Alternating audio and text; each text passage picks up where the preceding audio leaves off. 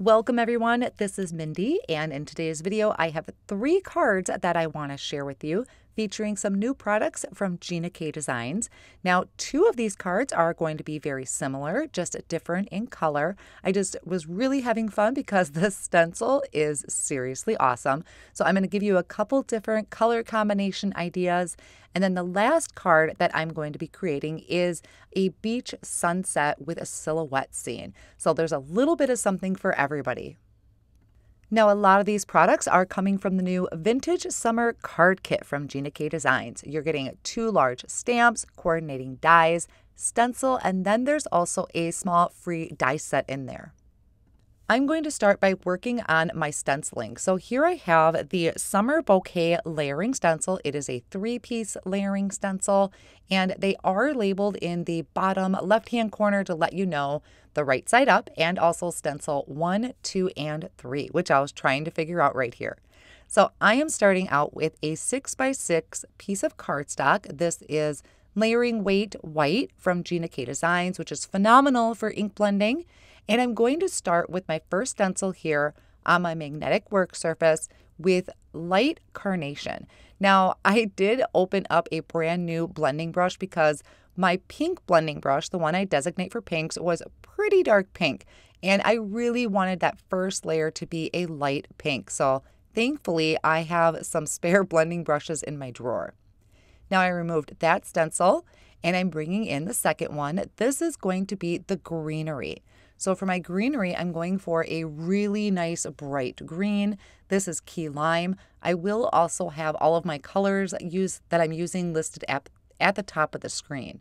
So I'm going over this with that nice bright green, and then I'm going to step it up a little bit. So I'm bringing in some mini blending brushes and fresh asparagus ink. And I'm going to start pretty much on the stem and work my way up. There are going to be some stems in here that look like there's nothing there, but we will be filling in those floral images on the third stencil. So here I finished that layer with the leaves, and then I can bring in that third layer of the stencil. This one has some rosebuds or flower buds, and then there's also some dots. Now I'm going to start these buds using dark carnation. So I really wanted there to be a contrast between the 2 colors. I'm not worried about the dots right now. I had already planned on having those dots be black. I just really love having that little bit pop of black on my card front. So in order to do it without hitting my buds, I just took some Post-it tape and I'm placing it over the top of the bud that's closest to those dots, and then bringing in some black ink. I think this was black onyx. And I'm going to ink blend with a mini blending brush. Now you do have to be careful because when you have wet ink on your stencil, Post-it notes or Post-it tape doesn't want to stick to it. So you do have to be a little bit careful of that. I removed that last layer. This turned out so gorgeous. I just had to do another one, except this time I wanted to go for kind of more tropical colors. So I cleaned off my stencil with some rubbing alcohol. I came in with the first layer of the stencil using sea glass ink.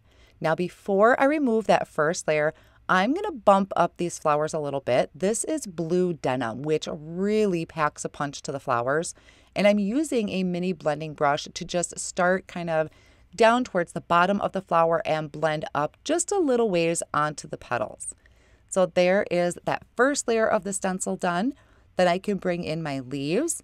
And I'm going to start off once again with that key lime, adding that really nice light base color. This time I'm coming in with a Lucky Clover to those stems and some parts of the leaves. Then for my third layer of the stencil, I'm going to be using, now this is Lemon Drop, which I honestly don't show enough love to. I usually grab Wild Dandelion, but Lemon Drop is really pretty, especially in sunsets.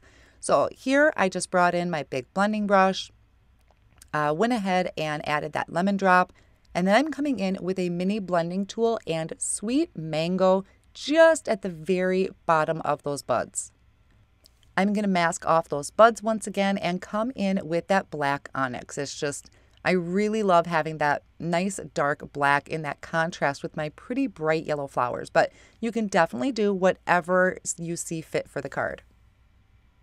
So I'm going to set these backgrounds off on the side, and I am going to use this new stamp set from the card kit. I apologize, I don't have the name with me on hand, but it is the silhouettes, and they are beautiful.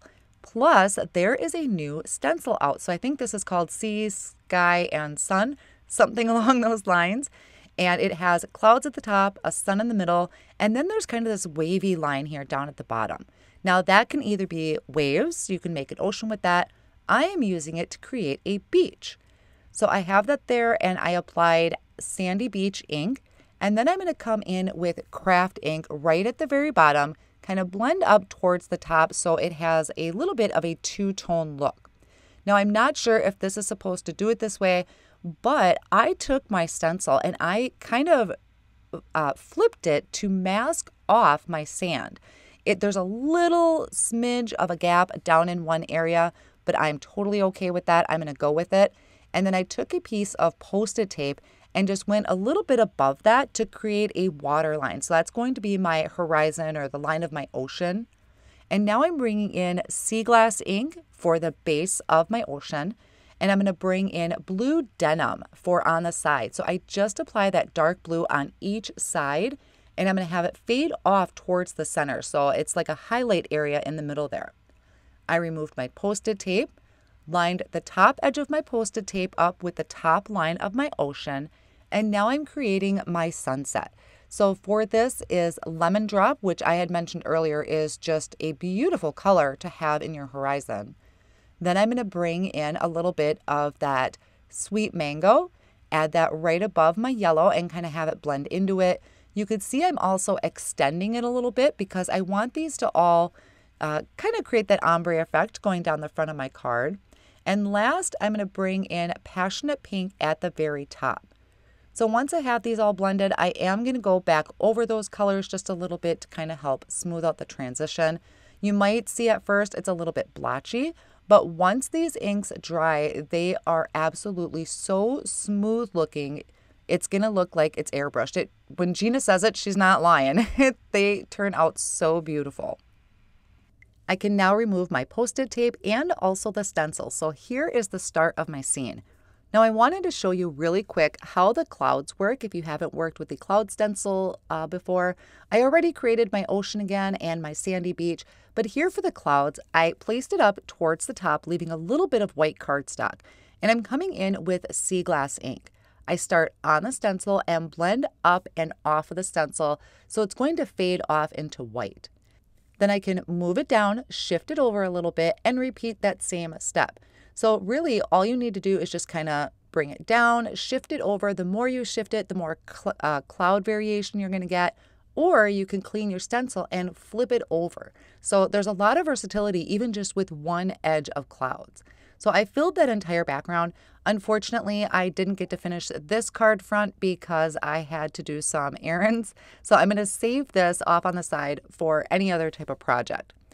Before I do that, I wanted to add some splatters to my sand. So I'm kind of masking off the top part there with some spare cardstock. I brought in my Splat Box and I just have some white paint here that I mixed with water, and I'm flicking that onto the beach. Now, if you are going to stamp a silhouette on your beach, I would suggest not adding these flicks. You'll see why in a little bit. It's going to still kind of work out for the most part, but just be aware that if you are going to stamp a silhouette on top, you don't want to have any flicks.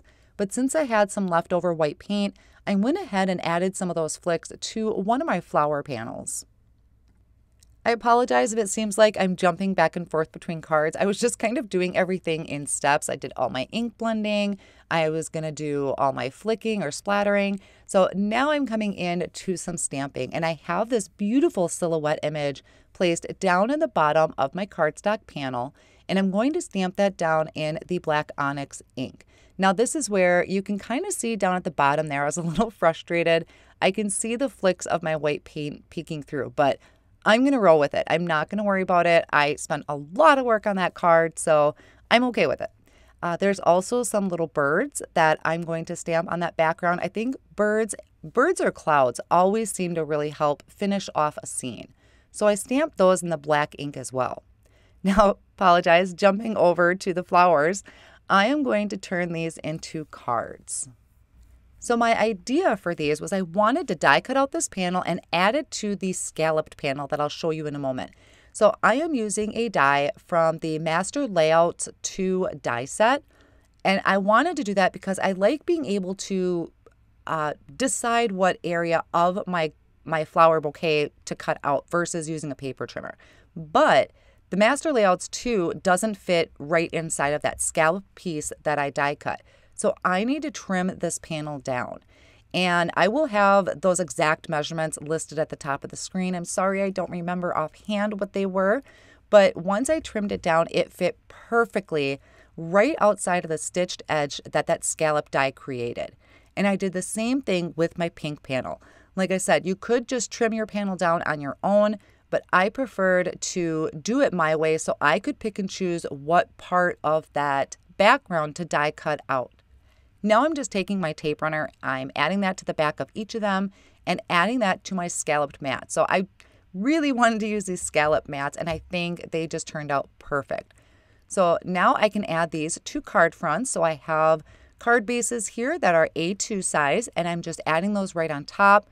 I figured the layers are going to give my card enough dimension. I don't need to add too much more.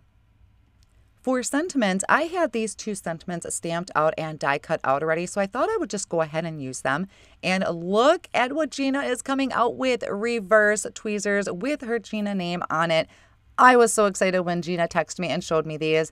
I definitely have 2 pair because one is for getting dirty and one I can use in my photo props. And gosh, you can never have too many tweezers. So I was super excited to be using these today. So here I have the word beautiful die cut twice out of white cardstock, once where I stamped it and die cut it out, and I'm layering those together with the connect glue that I have in the fine tip bottles, using my tweezers, of course, to help align that. Then I have a T-square ruler I'm going to use, so I line that edge up with the edge of my card base, and that's going to help me make sure that this is straight. And I'm going to do the same thing for my other card that says Marvelous. Now, I'm not going to add any other sentiment to this. I was really just in a very kind of clean and simple mood, I guess. I don't want to say plain, but I really just didn't want to add anything else to this. I thought the dimension was enough to make the sentiment stand out, and I didn't think I needed any embellishment. So I'm calling those cards good. Back to finishing up my sunset card, I decided to add a frame around my scene. So to do that, I just used the Master Layouts 2 and die cut that out from some white cardstock. So that leaves me with a frame. I lined that up in my Misti to get an idea of where the sentiment is going to go. And then I'm going to stamp that in the black ink. So I really like to frame things when I just honestly don't know what else to do. It's kind of just a go-to for me, but I like to pop the frames up. So I am using these foam strips from Gina K Designs. I'm going to put these all around my frame. They don't have to be butted up right next to each other like I normally would with a shaker card. I just want to make sure that there's complete coverage. Then I can remove the backing of that and place that over my design. Now you're going to notice that at the bottom there, it actually covered up most of those flicks that were showing through my silhouette. So that kind of worked out. That finishes up my 3 card projects for today to give you some ideas and inspiration, whether in your card making or with using the Vintage Summer Card Kit from Gina K Designs. All of my supplies will be listed down below in the video description and over on my blog as well. Thank you so much for spending time with me today, and I'll see you again soon.